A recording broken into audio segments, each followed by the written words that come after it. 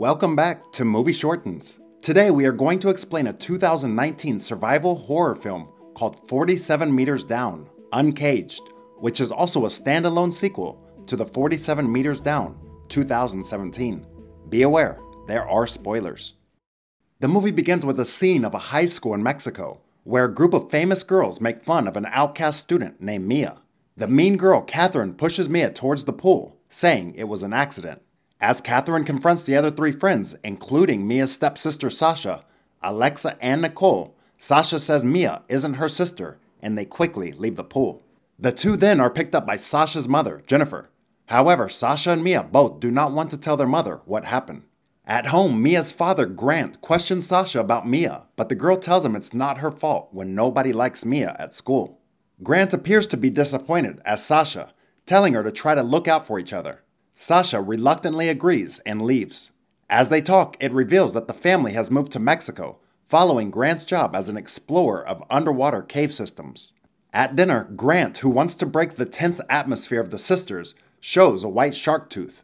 It was found during a cave diving expedition. Grant then introduces some of the photos he took in an uncovered passageway.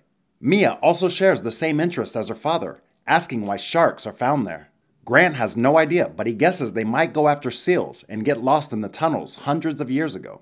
To get the two girls to spend some quality time together, Grant and Jennifer offer them a trip to see great white sharks in their natural habitats tomorrow. The shark tooth was meant to be a clue, according to Jennifer. However, Sasha becomes pissed off as she already planned to hang out with her friends. She then leaves the table. The following morning, Grant and his two assistants, Ben and Carl, drop the two girls at the rendezvous for the trip. However, Alexa and Nicole decide to kidnap Sasha from the dock for their planned trip. Alexa tells Sasha that this is a secret place that no tourist would ever find in a million years. She also emphasizes that this is a chance of a lifetime. Sasha gets so excited with the idea, but just as she is about to leave, she goes to Mia first. Sasha asks if Mia wants to get out of the stupid trip and come along with her friends. Mia reluctantly follows the girls, knowing that the presence of Catherine would ruin this trip anyway.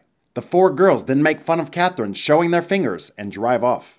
Alexa then drives the friends along the coastal road, giving them the most enjoyable moments in this beautiful country. According to Ben, who is Alexa's boyfriend, there is a secret lagoon, and he has prepared a party for the girls there. Upon arriving at a cliffside, the four are stunned by the amazing view. They jump straight into the water instead of taking the path. Mia is scared of jumping, so Sasha takes her hand and the two make it together. Mia appears to have a really good time with Sasha's friends. The foursome enjoys so much fun together, saying this is so much better than the ridiculous white shark trip. While relaxing, Nicole finds some masks and diving equipment. Alexa discloses that the lagoon actually leads to a submerged Mayan city, where Sasha's stepdad Grant, Ben, and others are preparing for a team of archaeologists to arrive the following week. These gears belong to them. Mia becomes more curious about the given information. Alexa even reveals that Ben took her there once last week, and it was super cool. It looks like a burial underground cave with old statues, altars, and other insane stuff, according to Alexa. Getting amazed by what Alexa experienced, Nicole and Sasha suggest sneaking off to dive through the city using the available equipment. Mia argues cave diving is dangerous, and for that, they shouldn't take any risks. However, the three girls convince Mia that it would be as easy as riding a bike. The four then grab the gears and get ready to dive in. As the four jump in the water, Alexa reminds them to check their air gauges for the last time, making sure their tanks are full. The devices show all 100% full of oxygen, reassuring the group. All set, they head to the entrance, which is at the bottom of the steps. The group enters a narrow tunnel, which eventually leads to an ancient sacrificial chamber. Alexa turns on the light, which was built by Ben's team, and the whole ruins of an ancient Mayan temple wow the girls. As Nicole is about to take the lead, Alexa stops her, telling her to step back and always keep behind her. Alexa knows the areas quite well, and she tells the friends to take one last lap around the altar before heading back. They all agree. While admiring the old carvings, Nicole spots something moving. Alexa tells her there is nothing alive down here, and that she shouldn't mess up with the deal earlier. Yet, Nicole ignores the warnings and heads to the nearby moving creature. Helpless, Alexa and the sisters have to follow Nicole. They then see a very big Mexican tetra swimming down in this temple. They learn that it's evolved blind as there is no light here. They can move around thanks to heightened senses. Nicole assumes this kind of fish may never know humans, so the fish is hiding from us. Suddenly, the tetra swims towards the group and scares Nicole with its high-pitched sound. Frightened, Nicole drops backwards and collapses to the stone columns. This causes a commotion, separating the girls. In a chaos, Mia and Alexa can see each other, swimming around to look for the other two. They bump into Ben, who is working in the same area. Mia tries to make an excuse for the mess they have made, but Ben tells the hysterical Mia to calm down. Ben promises to get the girls out of this temple before Grant finds out. Suddenly, a huge shadowy creature appears out of nowhere and attacks Ben. He is killed tragically, dropping the guideline and dyeing the surroundings red. The two girls quickly learn it is a giant white shark, so they flee right away. They rejoin Nicole and Sasha again on the way out. As Alexa talks about what happened to Ben, Nicole disbelieves and tells him it's time to head back. When they swim near the tunnel, a shark emerges and attacks the four. Due to the small entrance, the shark can't make it inside. However, the tunnel is starting to collapse due to the crashing from the giant beast. The girls end up being trapped inside for the moment. Mia suggests going back to look for Ben's guideline, which eventually leads them to where Grant and Carl are working. They check for the air, which has run down to approximately 40%. Alexa is worried about the shark, but Sasha reminds the girls that it is blind. They need to stay close to get over this before the air runs low. Finally, the girls can find the line lying down on the sea floor. They rush to follow the line, hoping to reach Grant and Carl soon. As they swim through the catacombs, there are a lot of human skeletons. The group then sees that the line ends there. Alexa becomes panicked, warning the city is a maze. Their tanks are running low, so they can't risk going any further. Sasha disputes they can't go back either. Being left with no choice, the girls keep moving forward. All of a sudden, a shark pops out again, forcing the girls to get deeper into the city. They hold hands tight and stay still to avoid the shark.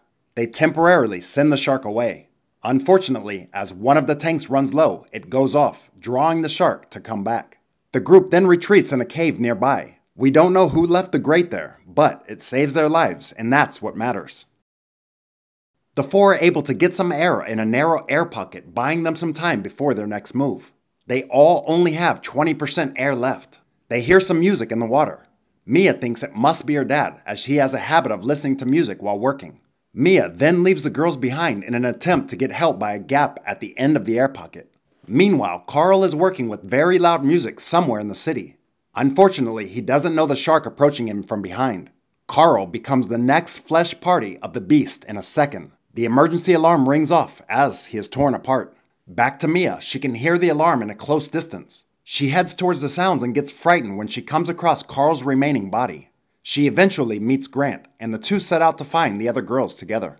As the two of them meet up with the girls again, Mia is saved from being attacked thanks to Alexa, who distracts the shark by hitting the torch to the column. The group makes their escape in the nick of time by creating some noises around the shark, getting it lost. And the five did it to reach the surface in the cave. Grant then tells the girls about the Ascender, which is able to carry one up at a time to the ground. Alexa is the first one to try and ascend. There are two sharks emerging from below again. Nicole panics and grabs to the rope from Alexa. As the rope can only take one person, it becomes loose. Alexa has to step back, and Nicole eventually reaches the top. She accidentally slips and falls back down into the water before turning to the shared meal of the two craving sharks. Alexa crazily calls out for help, but Grant reassures the girls that the sharks are gone due to the sounds of the alarm, which scared them away. Grant explains that as the Ascender is broken, the only way out now is to swim back down even deeper in order to find another exit. This cave goes out to the sea, which will let them come out into the ocean. But before he can do so, a shark surfaces and kills him right away, leaving Mia and Sasha devastated. The trio decides to follow what Grant taught and dive in again. The shark approaches, but before it can make any move, a huge current sends Sasha away. Her fate is uncertain. Alexa then has to pull devastated Mia together and decides that they need to keep going. The two begin to stick to the side to the other entrance. When Mia almost falls off to the current, Alexa makes it to grab her back in the safe way. On the way out, a shark storms out and catches Alexa on her back, and Mia is pulled to the current. Alexa escapes the shark by taking off her air tank, but eventually, while struggling in the water, she drowns. Elsewhere, Mia is sent away by the current, but Sasha, who is still alive, reaches out and takes her hand to a lower current zone. Impossible. The two decide to swim away from the strong current, only to find another quiet cave before being the next targets of the aggressive shark behind. As the tank runs to zero air, the sisters decide to take them off and hold their breath to the surface. They made it again. They see a tour boat on the surface and begin swimming towards it until they realize it is chumming the water to attract sharks. Mia and Sasha draw the attention of the tourists as they are attacked by sharks.